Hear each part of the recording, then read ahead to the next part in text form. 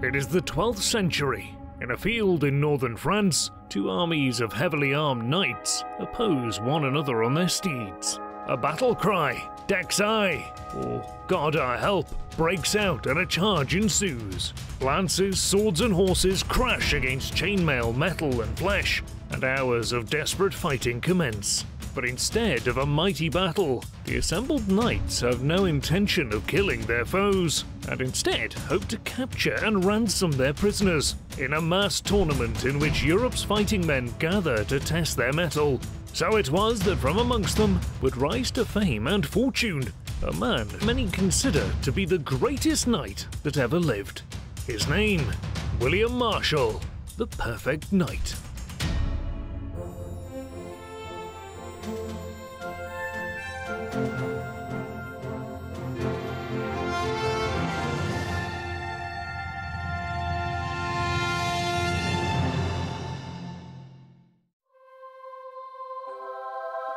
The man known to history as William Marshal was born around the year 1146 or 1147, most probably at Hampstead Marshal Castle in Berkshire, England.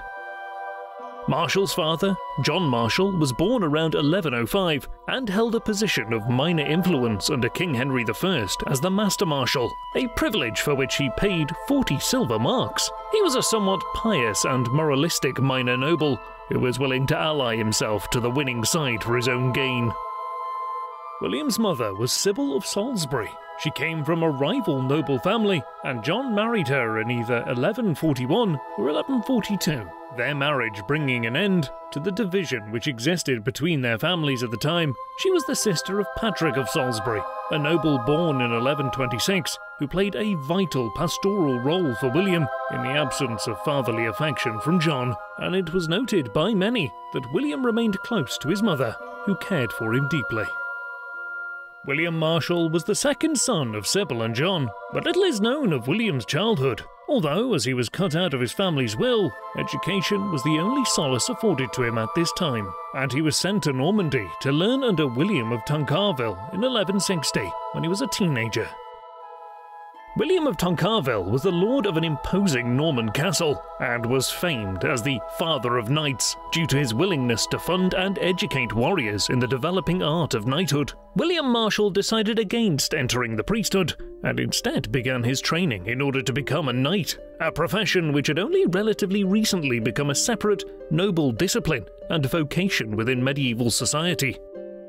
Knights were expected to be exceptional in a variety of ways, wise and canny in their advice, proficient in their military and political planning, as well as dedicated to the noble code of chivalry, and talented and fierce in their combat ability. This was a profession open to all who could gain funding in the feudal structure. Although once instituted as a knight, the position came with a noble status, as knights were viewed as elite warriors and counselors.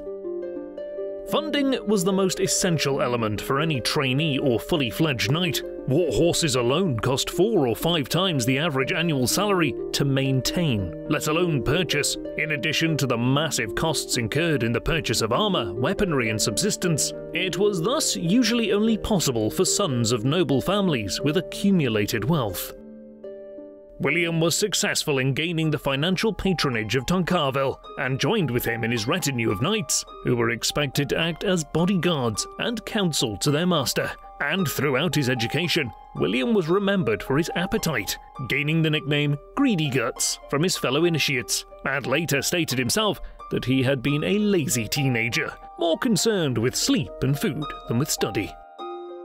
Regardless, William demonstrated a talent for this profession of violence and excelled in its various aspects, from learning to read and perhaps write in Latin to engaging in jousting and hand-to-hand combat. William was also bestowed with the tools of the trade: a large, disciplined warhorse, a sword, chainmail and plated armor, a jousting lance, a helm and a shield, all of which served as an additional badge of office for this elite band of warriors.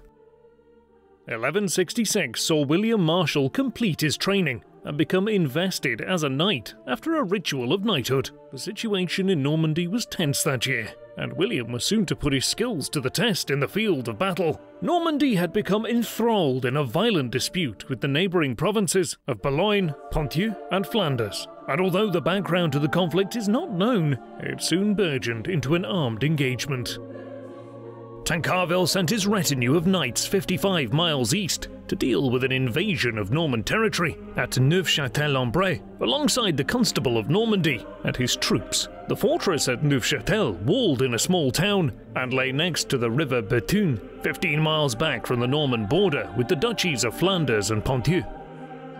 The plan was for the Norman forces to attack the enemy line once they had all gathered at the castle, although the hostile coalition undermined this when they launched a preemptive attack and breached the Norman fortress at Neufchâtel itself. The defenders remained calm, and 28 knights, including William, were ordered to advance from the castle and engage enemy forces on the outskirts of the city. William was eager to fight and broke formation on the right of the front line to pull ahead of everyone else. Although he was scolded and ordered to return to his position, William did not have long to wait, as a few moments later, a hostile band of knights was spotted coming up the street ahead of the column. Both sides charged, and the clashing of metal on metal, mingled with the shouts of anger, fear and pain, was termed by one contemporary chronicler as the sound of God's thunder. William proved himself in his first engagement, and after splintering his lance in a ferocious attack, advanced forth with his sword, dealing incredibly powerful downward strikes for which he would soon become universally feared. The success of the battle varied for the Normans during the day, and although they repelled 4 attacks on the city, the enemy kept up their assault. But during the afternoon, William found that he was left behind, after his own side had retreated, and was therefore in enemy territory, alone. He remained unfazed and charged down a street crying, "Tancarville," which emboldened his own side so much that they took up arms and charged toward the enemy after him, although William was later wounded when he tried the trick again and ran into 13 Flemish soldiers, one of whom barbed him on a thatching hook. This unfortunate engagement led to the slaughter of his prized warhorse and damaged his armor, both of which remained essential elements of his knightly complement. He also made another elementary mistake when he neglected to take any prisoners or seize any booty from the battlefield, both of which provided vital income for a knight.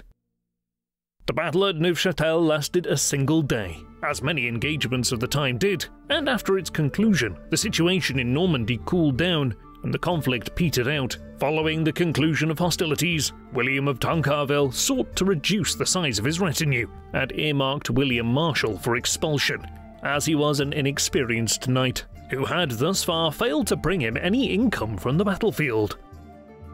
In a final blow to William, the Chamberlain of Tancarville refused to furnish him with a new warhorse or suit of armor, leaving him without the vital assets he required to join another retinue of knights, and thus starting the first major crisis of William's adult life. There remained but a single avenue for William, the knightly tournament circuit. The tournament circuit was a burgeoning but already huge part of medieval knightly life, and attracted warriors from all over Europe to participate in events held across northern France. And during the mid to late 12th century, the scene was reaching its peak. They were dangerous affairs, and had led to the death and injury of some participants, but they also offered unrivaled opportunity for wealth, fame, and repute, bestowed on those who gained success in the event. When William heard that Tancarville intended to attend a tournament in Saint-James-sur-Sarthe with 40 of his knights, he contacted the Chamberlain to ask if he could attend with the retinue as an associate, to which the Chamberlain agreed, and reluctantly furnished him with new armor and a regular horse. Tournaments would be played out over areas 30 miles square, and could involve hundreds of knights who would form 2 teams, generally French versus Angevin, who would engage in combat against one another, both in formal pitched melees and then over the terrain. With the use of tactics such as ambushes, William Marshal entered the tournament field astride his horse and gathered in the Norman and Angevin ranks. Silence followed. The call of a hunting horn was quickly followed by the Norman battle cry, "Dexai," meaning "God our help," and the side was off, charging toward their opponents, who in turn charged forth toward them. William fought splendidly, and marked himself out as a talented warrior, managing to capture 2 opposing knights, the second after he had grabbed the reins of his horse, an incredibly tricky feat, which William nonetheless performed perfectly. the fortune gained from the tournament changed William's circumstance overnight, leaving him with 4 war horses, cash, and an array of equipment, all given as a ransom payment for the knights he had captured. And for the next year and a half, William continued to fight on the tournament circuit, generally with great success. It was not until 1167 or 1168 that William would travel back to England, the first time that he had returned home for around 8 years. William rode for the West Country as soon as he reached England and visited his living relatives, as well as his father's grave, as he had died in 1165. After he had concluded these visits, William contacted his uncle, Earl Patrick of Salisbury, who maintained a retinue of knights numbering between 50 and 60 at any given time. Patrick offered William a place, and was introduced to his new position in the same year. In 1168, Patrick was called to bring himself and his retinue to southwestern France, to fight alongside King Henry II himself in a new conflict which had emerged against insurgents in Aquitaine. Whilst William had studied in France, Henry II had performed well as a monarch, establishing a new and centralised judicial system after the terror of the anarchy, and had regained control over the minting of coinage, allowing formal taxation to be resumed. He had been aided no end in his rule by his wife, Eleanor of Aquitaine, who had previously been wed to the French king, Louis VII, although she had married Henry after their separation in 1152. The marriage between Henry and Eleanor had given birth to the golden period of the Angevin dynasty, with the territories of Aquitaine added to the existing Angevin provinces, leaving Henry's empire the most powerful in Europe by the 1160s. Aquitaine, however, had become fractious, with local warlords remaining loyal to Eleanor but not to Henry II, meaning that since their marriage, the supremacy of royal authority had declined, and arbitrary law had become the norm. Henry II thus placed effective control of the region in the hands of his wife, Eleanor of Aquitaine.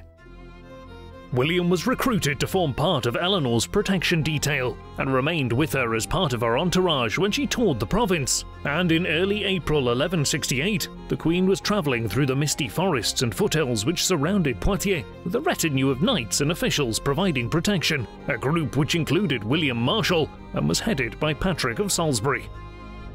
Without warning, the column was ambushed by the heads of a rebel clan who had been defeated earlier that year in anti-insurgency operations, and a furious battle followed. Patrick shouted a warning to the Queen, and her carriage sped off towards Poitiers, leaving behind the retinue of unarmoured knights to hold the road until Eleanor managed to reach a safe distance. Patrick charged toward the enemy to distract them from the escaping Queen, and was struck with a lance which went through his unarmoured chest, thrusting him off his horse onto the road. Witnessing the death of their master, the knights flew into an almost manic rage, William attacking with a lance and then a sword, throwing numerous opponents from their mounts, and inflicting great damage on the enemy. He was eventually overwhelmed and lanced in the back of his thigh, the weapon penetrating all the way through to the top of his leg. William fell to the ground, the dead body of his uncle and retinue leader lying a few meters in front of him, before he was dragged up and bound to the back of a wagon, now prisoner of a band of fugitives responsible for killing a state official.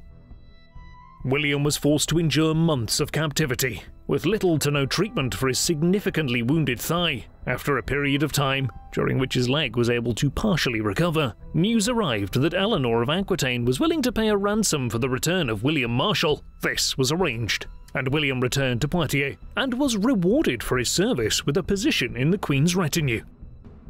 The next 2 years of William's life remain relatively unknown, although it can be assumed that he refrained from participating in tournaments, instead turning to anti-insurgency operations in Aquitaine. And by 1170, he had developed a close relationship with the Queen, and became a trusted and significant part of her entourage, his status secured when he travelled with Eleanor back to England to witness the coronation of her son, the 15-year-old Henry, as king, on the 14th of June, 1170.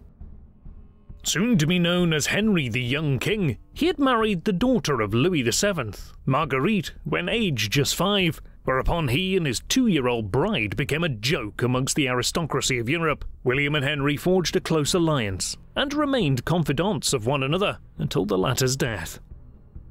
Henry II had taken the decision to crown his son king during his lifetime, as an insurance measure, eager to prevent fractious conflict over succession. The major cause of the anarchy, his other sons, Richard and John, had been given control over Aquitaine and Brittany respectively. Henry the young king became ever more frustrated with his lack of actual power, his father having refused to grant him any patronage beyond the title of king, and he gathered together his own retinue of knights, including William Marshal. But by 1172, it became apparent that young Henry lacked the financial means to support his entourage, and it was at this time that he sought to actively seize power for himself. In November of 1172, young Henry travelled to meet with Louis VII of France to discuss potential tactics of rebellion. After he returned from Paris, young Henry attended a conference of nobles called by his father, and had an enraged outburst in front of the assembled dignitaries, before fleeing the castle in the dead of night, fearing that his father knew of his impending insurrection. He travelled once again to Paris, and was joined by his brothers, Richard and Geoffrey, as well as William Marshal, pulling together a powerful alliance of nobles, including King William of Scotland and Count Matthew of Boulogne. Armed combat soon followed in June 1173, young Henry spearheading an invasion of Normandy from France. The rebellion gained little overall success, and failed to capture the capital city of Rouen, or the city of Neufchâtel, the site of William's first battle, both of which had been key strategic targets for the rebels. The abortive invasion eventually led to a stalemate, with Eleanor of Aquitaine captured by Henry II's forces, as she attempted to join her sons in France, giving him two key prisoners, Eleanor and the wife of young Henry, Marguerite. The failure to make headway in France forced young Henry to make a rash decision to invade England itself. 300 men of the rebel force landed at East Anglia in May 1174 and managed to capture the city of Norwich, a move which struck Henry II with fear, forcing him to rush back to England, and soon after he arrived in July, news reached the king that the rebel King William of Scotland had been captured. The momentum from this victory spurred the king on, and he had soon defeated all the rebel forces in England, closely followed by the surrender of the insurgents in France after they failed to capture Rouen. But regarding his son's action, Henry II was magnanimous. Although the young king was forced to travel the kingdom under the watchful eye of his father, a time of virtual imprisonment, which William recalled as incredibly dull. Young Henry eventually managed to convince his father to allow him to enter the tournament circuit in France, and he hurriedly departed for the continent. Finally, feeling free, the tournament circuit would change the lives of William and young Henry forever. And despite their initial lack of success, the tournament team assembled by William and Henry became renowned for their prowess in battle, their close communication, and their tenacity and ferocity in attack. It was later claimed that their group captured over 500 knights during their tournament careers, and by the end of 1177, they remained one of the most famous band of knights in Europe, gaining immense wealth and repute for their unparalleled success. William and Henry grew incredibly close, and William was promoted above everyone else in the retinue to become the chief representative of Henry's military entourage, and his closest friend, young Henry, became known as the patron and head of the finest retinue of knights in Europe, and was hailed as the father of chivalry, the embodiment of the values upheld by knights everywhere at that time. William too had become a celebrity, and was made a knight banneret, allowing him to fly his own standard at battles, a red Norman lion on a background of green and yellow. Such was their success, both were selected to represent the Angevin Empire at the coronation of the French king, Philip II, in late 1179, arriving in a fleet of carriages bearing immense gifts of gold and silver, with William heading a retinue of 80 of the kingdom's greatest knights. The death of Louis VII and the crowning of Philip II brought young Henry and Henry II together in a shared bid to increase Angevin influence in the new French court. This was only a temporary measure, however, and the young king grew progressively more frustrated at his situation throughout the 1170s, and by 1182 he was yearning for another rebellion. In 1182, young Henry was called to put down a rebellion in Aquitaine, then under the control of his brother Richard, and used this opportunity to make connections with other warlords who remained angry at Henry II. Despite his campaigning, a second insurrection emerged in the autumn of 1182, and Henry was left to decide whether he should join its ranks. His decision-making was rudely interrupted when he was informed of a rumour that his closest friend, William Marshal, had bedded his wife, Marguerite. Whilst there is no solid evidence either way as to whether or not this is true, it seems, on balance, unlikely that William actually performed such acts with Marguerite, as whilst adultery was common amongst medieval nobles, there is no evidence of Marshal ever entertaining a mistress or sexual partner of any kind other than his wife, and it has been concluded by many scholars that this was a rumour made up by William's rivals in order to ruin his close friendship with Henry.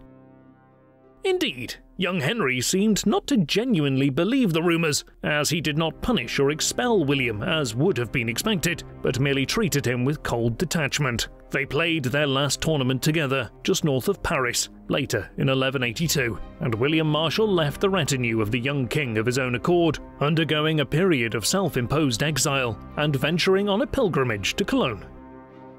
Upon his return to France, William ran into young Henry's chamberlain on a road and was breathlessly informed that he was urgently needed by the side of the young king. In William's absence, young Henry had publicly declared that he would back rebel barons against his brother Richard's rule in Aquitaine, where his heavy-handed and often brutal approach to government had earned him many enemies. Henry had effectively declared war on his brother and left his father's castle to form his own army, knowing that he had to regain the support of his renowned friend, William Marshal. Richard proved a brutal opponent and executed an entire contingent of Breton militiamen who engaged his army near Poitiers. By the 10th of February 1183, Richard had advanced to within 12 miles of Limoges, the base of Henry's army, setting up his frontline fortress at Aix. Henry II, sensing that a bloodbath could follow, travelled to Limoges to negotiate with his eldest son, although was fired upon by archers as he approached young Henry's castle, a move which motivated Henry II to put his full weight of support behind Richard. Richard and Henry II prepared for the next 2 weeks for their attack on Limoges, leaving young Henry with the growing realization that he was out of his depth. Henry was forced to resort to looting abbeys for funds, and desperately moved to fortify Limoges before Henry II and Richard began to march on the city on March the 1st. Limoges was besieged until May, when Henry, the young king, who had failed to capitulate, exhausted the resources of the opposition. During the siege, Henry had requested that William return to him, prompting a meeting between Marshal and Henry's chamberlain, and his return to young Henry in May, after the siege was lifted. William's arrival gave Henry the confidence to go on the offensive, and he began to pursue the enemy south, despite his finances being in ruin. The situation changed dramatically in May, however, when the young king contracted dysentery at Usage and became bedbound. Henry realized that his race was run and contacted his father to inform him of his impending demise. William and his associates waited with bated breath for the recovery of their master, although it became evident by the 7th of June that he was at the end of his life. After receiving absolution and the last rites, Henry turned to William and hailed him as his most intimate friend, and asked him to carry his cloak to the Holy Land of Jerusalem, after which young Henry died on the 11th of June 1183. His death led to the collapse of the rebel movement in Aquitaine, and shocked many in the kingdom, not least his father, Henry II, who was devastated at the news of the loss of his son. William missed much of this fallout, as he was bound for the Holy Land to perform the final wish of his beloved master.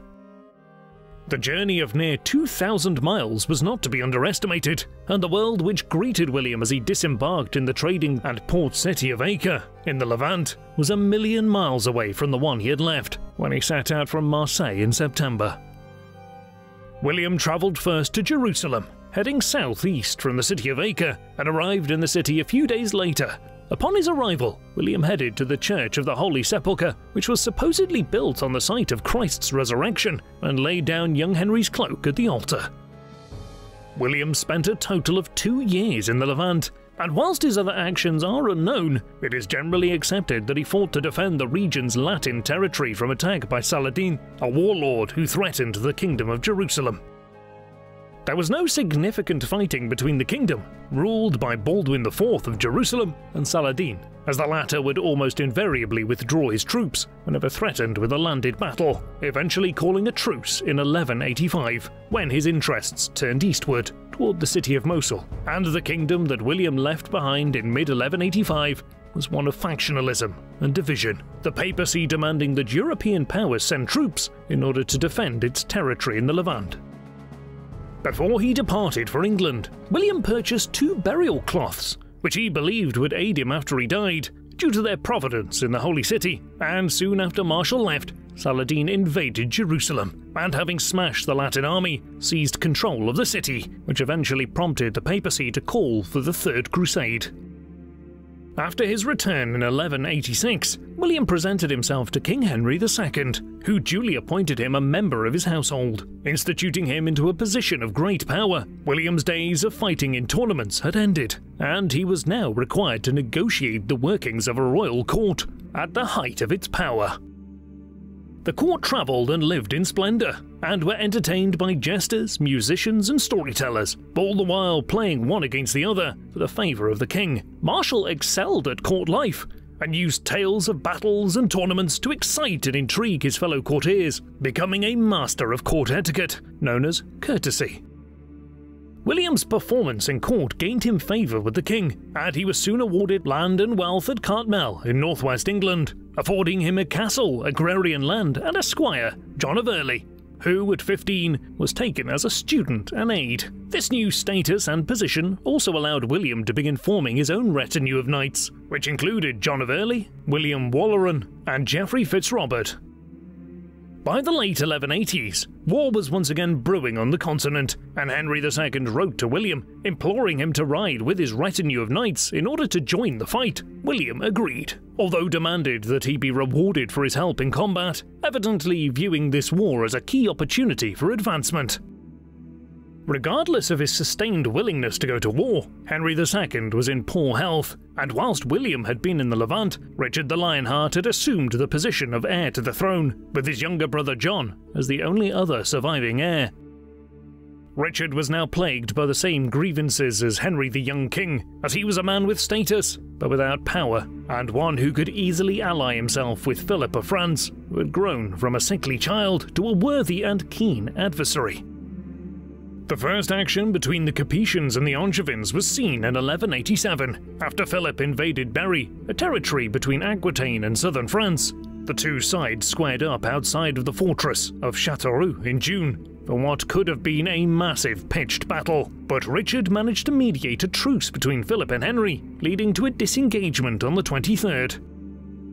Richard then shocked the Angevins, when instead of riding back to his own side to announce the truce, he rode back with Philip. In what was an evident sign of friendship, the Lionheart was eventually called back, but on the condition that he would not be kept in the same limbo as his brother.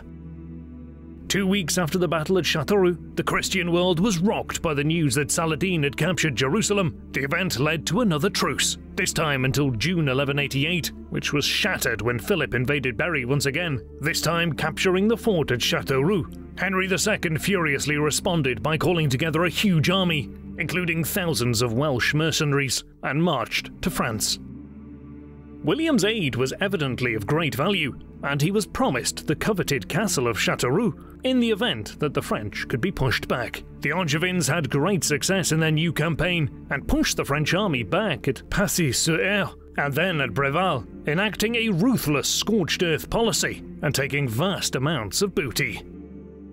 Despite these successes, the overall balance of the war remained inconclusive, and Henry II progressively withdrew behind the line to Le Mans, his health beginning to seriously fail. The onset of winter drove both sides to reconcile, and a conference was called for November in order to settle their differences. Richard, still angered at his father, arrived alongside Philip, and refused to accept Henry's terms, which left him out in the cold politically.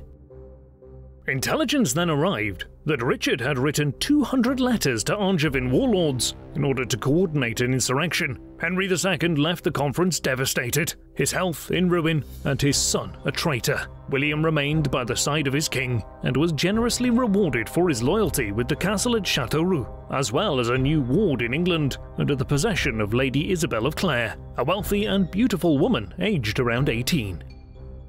By early 1189, Henry was considering another peace conference, now strongly backed by the papacy, who wanted both sides to reconcile in order that they might join together in the Third Crusade. The conference failed, and the Capetian force launched a massive invasion of Angevin land, reaching the outskirts of the regional centre, Le Mans, in summer 1189. William was tasked with heading the defence of the city, and he rode out early on the 11th of June, a misty morning, with a small scouting party. He spotted a few Frenchmen and held back his band from attack, which was a good decision, as a further moment's waiting revealed the entire French army advancing toward the city, no more than half a mile away. The army made camp in sight of the city, and both sides spent the day preparing for the coming battle on the 12th of June. On the day of the battle, William was ordered to defend the south gate, and was perturbed to learn that the city's outer defences had been breached. Henry was extracted to safety, with William left to hold back the advancing French armies, leading to an inconclusive but bloody melee. Henry II retreated with a small band out of the city, William now at his side. But on hearing the sound of hooves, the party turned to find that Richard himself was bearing down on his father. William performed an abrupt about-turn and charged toward the Lionheart, ramming his lance through the head of Richard's horse. Richard pleaded for mercy, and William heeded him, leaving him alive on the ground. Henry II escaped to Chinon Castle, now in great physical pain, leaving his former city ruined and smoking in the control of the Capetians. And by the 4th of July, Henry realized that he was soon to die, and called a conference to come to terms with Philip and Richard. And despite his great pain, Henry remained standing to meet his enemies, and formed an agreement to peace. Richard was to be confirmed as successor, and the Capetians compensated with 20,000 marks. Henry then demanded a list of those nobles who had betrayed him and joined the Capetians, and was devastated to see the first name, John, his other son, who Henry believed had remained loyal to him. And only 2 days later, on the night of the 6th of July 1189, Henry died in agony, a stream of blood spouting from his mouth and nose. Richard was to be the next King of England, and met William in mid-July at Fontevraud Abbey, where Henry had been laid out. Richard forgave William for charging him off his horse, as he knew that as a king in a position of weakness, he needed a man like William Marshal more than ever. Richard sealed this new alliance by supporting William's pledge to marry Isabel of Clare, a move which made Marshal a powerful and fabulously wealthy member of the elite, with access to Isabel's land and castles in Oxford, Reading, Ireland, and Wales. The two were married, and whilst theirs was initially a political union, a strong feeling of love developed, and William never apparently took a mistress, even though this was commonplace, and the two had 10 children together. Richard was formally crowned king on the 3rd of September in Westminster Abbey, and once confirmed as king, immediately set about planning a new crusade to recapture Jerusalem, a campaign which William Marshal did not participate in. Fearful that he could perish in the crusade, Richard empowered John with castles and land, as well as blessing his marriage to Isabella of Gloucester, another wealthy heiress with influence in Bristol and Gloucester itself, in order that he be set as the heir to the throne, without actually crowning him king, as Henry II had done with his first son.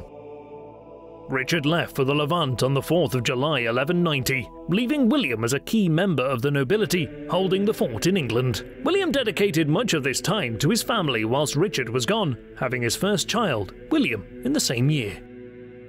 He was now a powerful noble in the southwest of England and in southern Wales, sponsoring the Abbey at Tintern, and farming a swathe of land around the Severn estuary, whilst developing his retinue of knights and keeping a staff in London. In early 1193, shocking news came from the continent that Richard had been imprisoned by Duke Leopold V of Austria on his journey back to England, an event apparently motivated by jealousy and spite after a dispute in the Levant between the two rulers. John was delighted and assumed the unofficial role of king for himself, travelling to France in order to parley with Philip, paying homage to him for all of the Angevin's continental territory and agreeing to marry Alice of France. Philip agreed in return to back John's pledge to be made King of England. Eleanor of Aquitaine led the monarchist faction in the absence of Richard, and was joined by William in the plight against John, and they were soon successful in negotiating the release of Richard. News of his brother's impending release left John in a panic, and he rushed to protect Philip, signing vast areas of Angevin land over to him in January 1194, including Neufchâtel, Dieppe, and Longueville, as well as at Tours and Loches. This action shifted the continental balance of power in favour of the Capetians and reduced the Angevin Empire to a subordinate position. Richard hurried back to England and arrived in February 1194, now faced with the task of reclaiming his kingdom. William had just captured Bristol Castle for the king when he returned, and the two met at Huntingdon, north of London. Richard had perfected the art of war in the Levant and remained a brutal leader. The king set about regaining his kingdom with immediate effect, besieging Nottingham Castle and crushing it in a single day on the 25th of March 1194. By the spring of 1194, Richard had consolidated his power base in England and set about an invasion of his lost territory on the continent. After landing in Barfleur, Richard sped toward Lisieux and met his brother John, who threw himself at his brother's feet and begged for mercy, to which Richard obliged, allowing him to fight in the royal army. Philip had coordinated a massive siege against Verneuil and was taken by surprise when William and Richard attacked his force from behind, breaking through the lines and reinforcing Angevin positions inside the castle, eventually forcing Philip to call the siege off. This immense victory convinced many local nobles to submit their forces to Richard, who was able to assemble a massive army as a consequence. The next 4 years saw a line of successes for Richard against the French, aided by William Marshal and the growing number of English knights. William was now entering his 50s, but he remained a powerful, if not somewhat reckless warrior, noted for his actions on the assault of the castle at Milly, where he climbed a battlement to save one of his comrades, whilst wearing full armour, smashing the helmet off an opponent with a single downward strike. By the end of 1198, the Angevin kingdom had managed to return to a position of political stability, with much of the lost land returned under the control of Richard. One key element of this new regime was maintaining control over the Vexin region, which lay between Capetian and Angevin territory, and was retaken in 1196 by Richard, and was to be controlled by a massive military fortification on the Seine at Les Andelys, a structure placed under the command of William Marshal, as a clear demonstration of his significant power under Richard.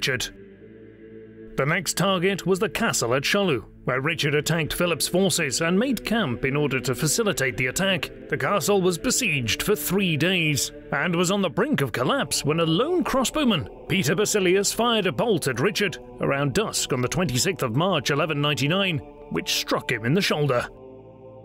Richard's wound soon turned gangrenous, and he died a few days later on the 6th of April, after instructing William to take control of Rouen. William knew that he had to capture Rouen before the enemy learned of Richard's death, and attacked the city without having time to mourn, although it was reported that Marshal was privately consumed with violent grief upon hearing of the death of the king.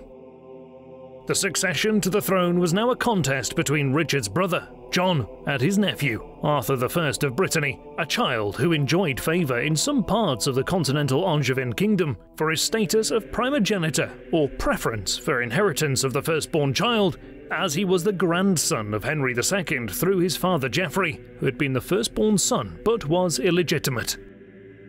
Marshal remained supportive of John, considering that at a time of such crisis, an adult was a favourable choice over an untested child as king. William sent his aide and friend, John of Early, back to England to inform the domestic government of Richard's death, and travelled back himself alongside John toward the end of May 1199.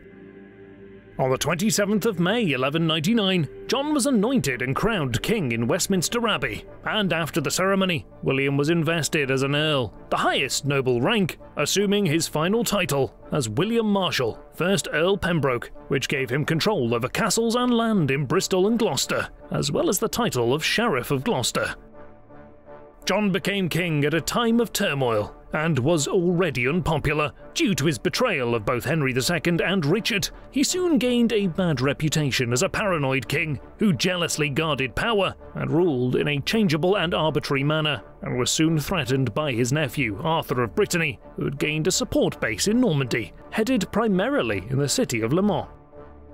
A mark of the new king's weakness was demonstrated with the Treaty of Le Goulet in May 1200, when John accepted Philip as the ruler of all continental Angevin land and paid him 20,000 marks as a mark of submission. He also married Isabella of Angoulême in August 1200, a decision which caused a rebellion from Hugh of Lusignan, to whom Isabella had previously been betrothed. Philip took advantage of the rebellion as a chance to defeat John and formally banned him from Angevin continental lands in April 1202, using his authority gained under the Treaty of Le Goulet to crown Arthur as king on the continent. Philip subsequently launched an invasion of Normandy and made a swift advance into the region, reaching the major royal castle of Arques, which was in territory guarded by William Marshal and the Earl of Salisbury, William Longsword. Philip attacked the castle on the 20th of July, and his forces were met with skirmishing attacks from the Earl's sizable army, which remained behind the city. Meanwhile, the aged Eleanor of Aquitaine had become besieged in her castle at Mirbeau, which John relieved with great speed and ferocity, the greatest victory of his career. Meanwhile, William and Longsword had also claimed victory and retired to Rouen to celebrate their halting of Philip's advance into Normandy. John now had 250 valuable hostages, including Arthur of Brittany, although John's popularity once again spiraled downward after it emerged that he had starved many of his prisoners to death. This merciless behaviour caused a public scandal, and a number of knights and nobles switched sides to support Philip upon hearing the news, and John soon lost control of Anjou, Maine, and Touraine. But shortly after this, Arthur of Brittany disappeared. June 1203 saw Philip launch a massive and devastating assault on the remnants of Angevin land in Normandy, and quickly capture the left bank of the Seine after the forces at John's fortresses simply gave up. William attempted to lead an attack against Capetian positions at Vaudreuil, but this led to nothing when his army failed to adequately coordinate their crossing of the River Seine, causing a crushing blow to the Angevin war effort. John grew increasingly paranoid that his own barons would hand him over to the French and retreated from the continent in December 1203. The following May of 1204 saw John send William to Normandy as part of a diplomatic mission to secure property and estates, which were only given by Philip on the condition that William accept him as liege lord on this side of the sea, an oath of great significance.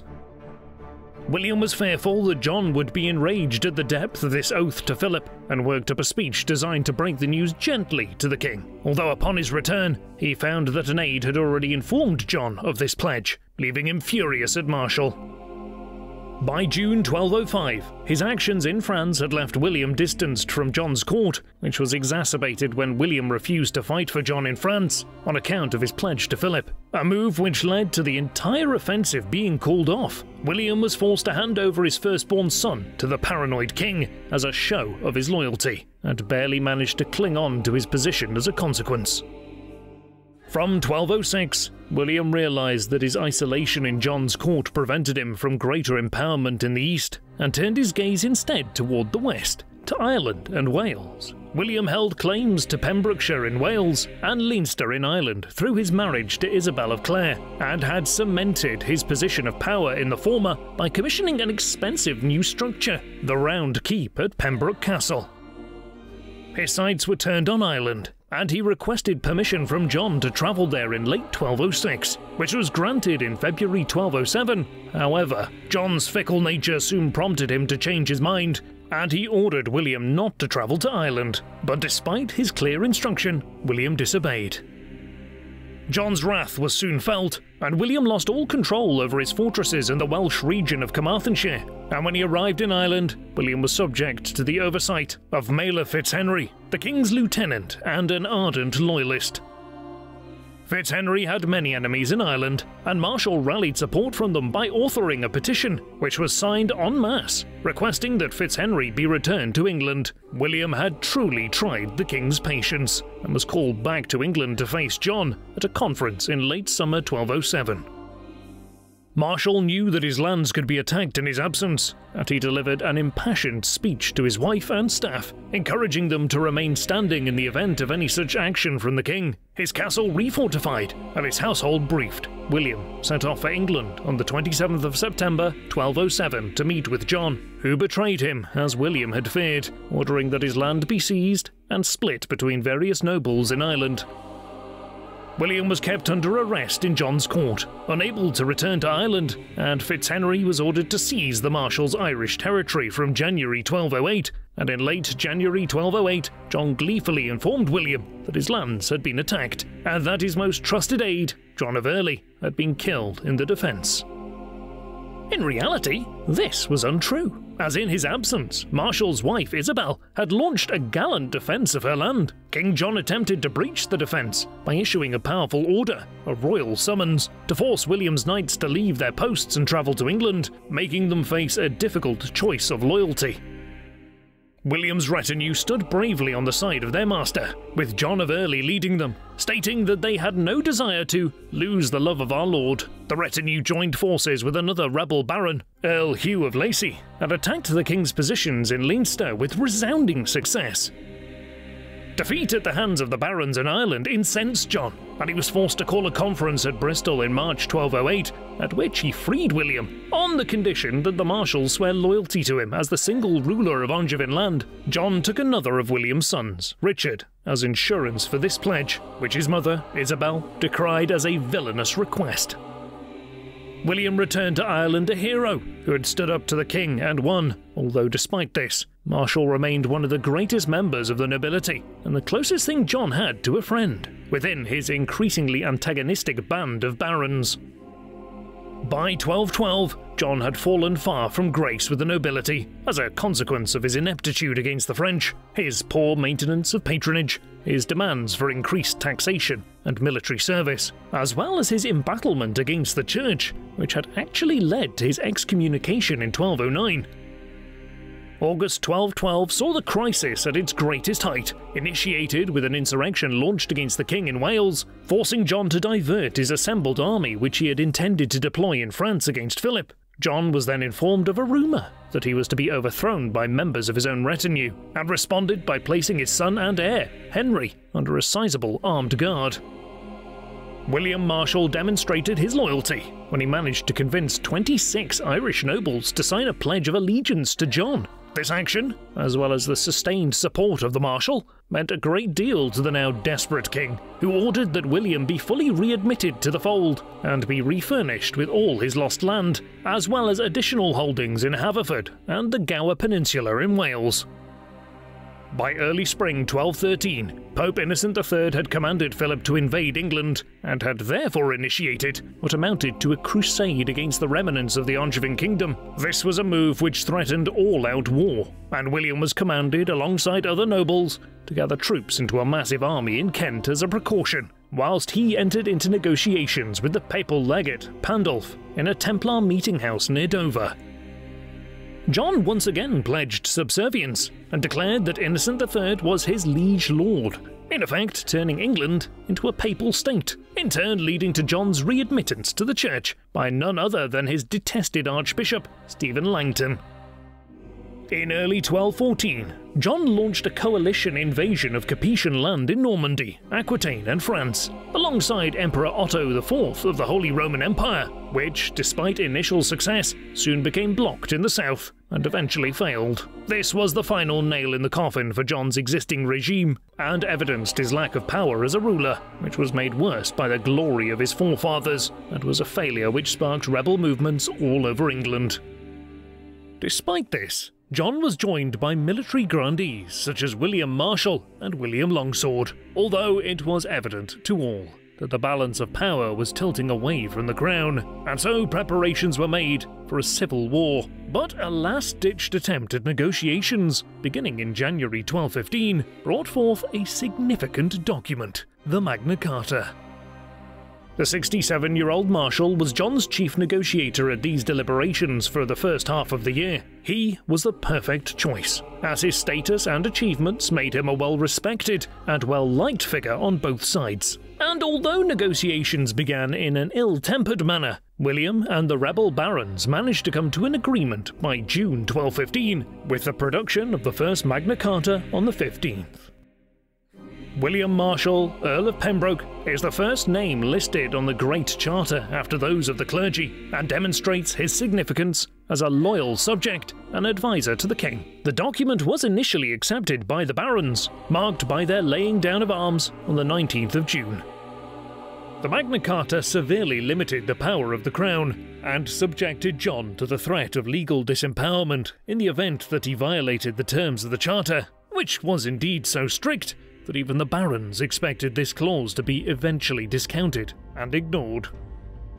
For the remainder of 1215, William stood guard over Wales and engaged rebels in conflict over land in Gower, Carmarthen and Pembrokeshire, and was ultimately unable to prevent territory being lost. But John did have some success in the south, and was widely noted for the brutality which his forces demonstrated in combat.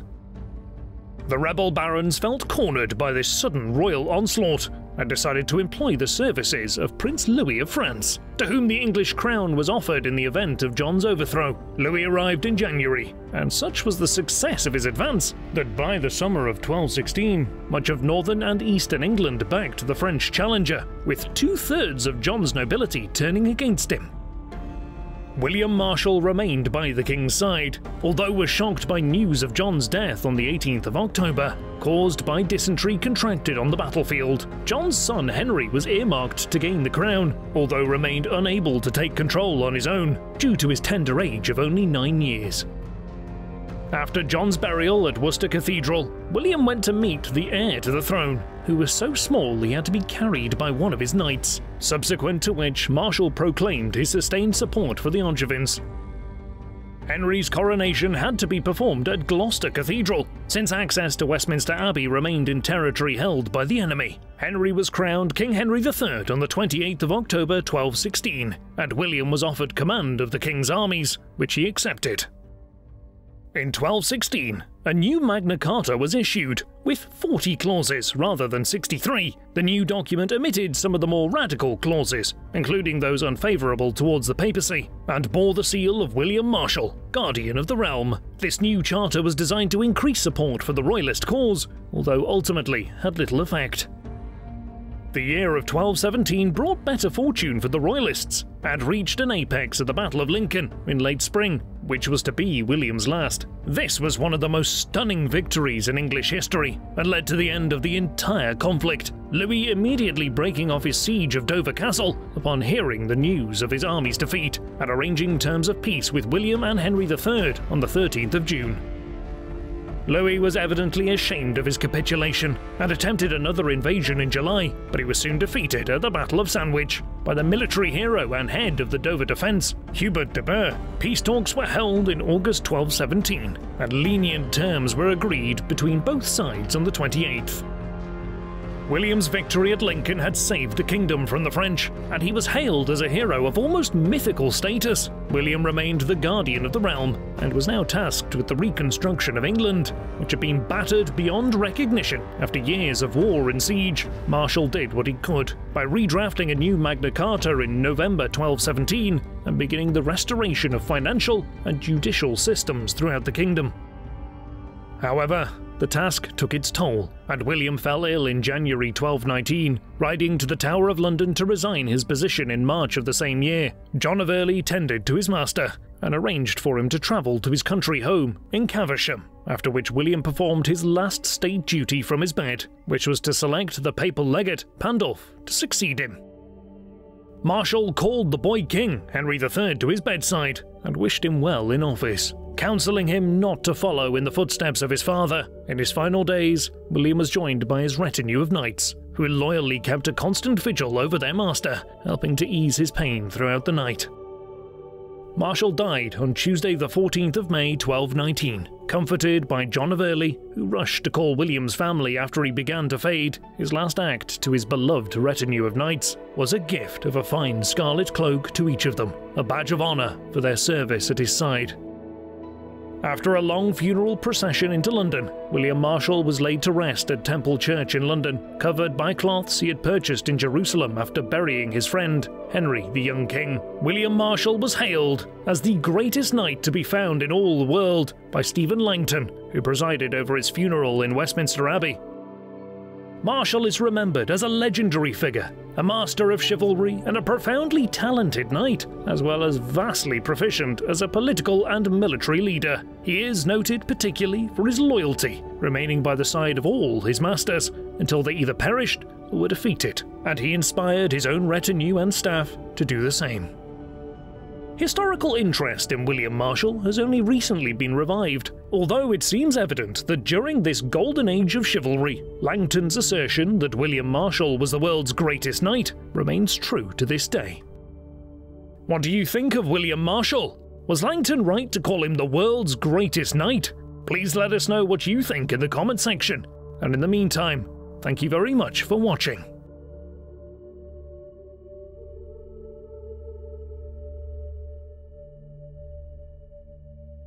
We would like to draw your attention to our revamped Patreon, Subscribestar, and Buy Me a Coffee membership pages, which contain rewards and perks, such as early access to our content, merchandise discounts, and audio versions of our videos, along with much more that we give to our valued supporters.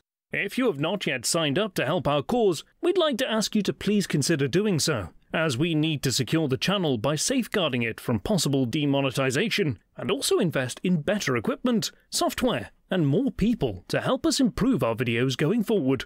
In short, without your contributions, these videos would not be possible. So if you would like to ensure this channel never has to shut down due to demonetization, please spare whatever you can per month and become People Profiles patrons. Thanks for listening.